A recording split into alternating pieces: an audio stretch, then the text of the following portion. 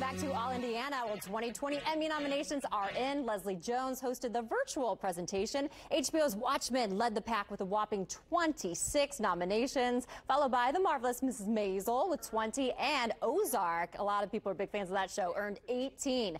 Netflix received a total of 160 noms, beating all other networks. Now, the show is set to take place on September 20th, hosted by Jimmy Kimmel. It's yet to be announced if it's going to be a virtual show or with attendance and socially distanced, so we'll keep you posted. Coolest nominations go to Octavia Spencer for the Madam C.J. Walker Netflix miniseries, and Brad Pitt, who earned a nom in guest category for portraying Dr. Anthony Fauci during an SNL cold open. That has gotten 13 million views over on YouTube since it debuted about 3 months ago. So good. Well, if you're looking for a new show to watch, Oprah Winfrey, she's launching a new program on Apple TV+. It's called The Oprah Conversation. Now, the series will feature conversations and interviews between Oprah and a range of leaders, artists, and influencers. The debut episode is titled How to Be an Anti-Racist and starts on Apple TV Plus this Thursday. Well, Joe Jonas and Sophie Turner welcomed their first baby into the world, beautiful little girl named Willa, and they just released a statement saying they're over the moon and cannot stop gloating about their new addition. Congratulations.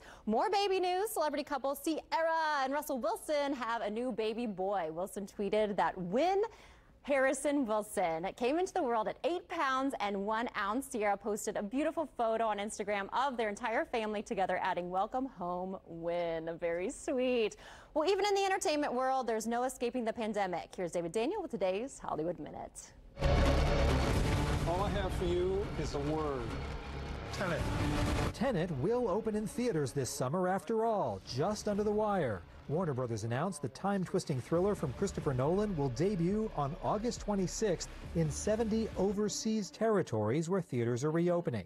Then Tenet will premiere in select U.S. theaters on September 3rd, just before Labor Day weekend. Hopefully, it reminds people of what power can do to an individual, to a nation, to a world. Filmmaker Adam McKay took on the mortgage crisis in The Big Short and politics in Vice. Now he's tackling the search for a COVID-19 vaccine.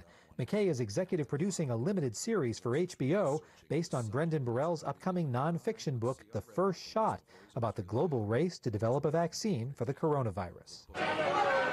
Katy Perry has good news and bad news for her fans. Bad news first, right? The singer revealed on Twitter that due to unavoidable production delays, her upcoming album Smile will arrive August 28th, 2 weeks later than scheduled.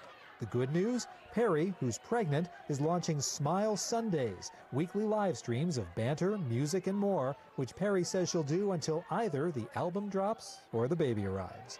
In Hollywood, I'm David Daniel.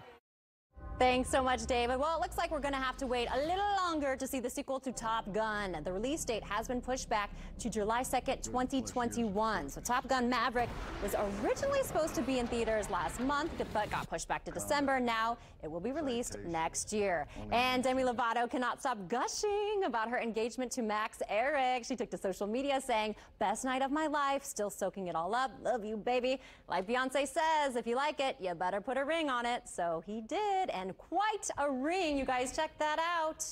Can't miss it. Pretty beautiful. Humongous right there. Pretty ginormous, I would say. She's been through so much, and she's been vulnerable and open about it. Good for her. That it's nice to see her at peace. I just want to know, I read somewhere that ring cost like $2 million or something like that. And who is the guy? Max. He's wondering why he's not a big name. Well, no, I mean, the guy goes out and buys a $2 million ring. What am I doing wrong here? Okay, what are you doing wrong? I'm like, who is this guy? Does that make you sweat? Like if you were to purchase another ring when you see all never. these? No, that ship has sailed. The money's coming to me now. That's right. It's going into the Me Foundation. Sorry, everybody. Right. The Me Foundation. Thanks, Mackenzie. You got it. Hey, an artist has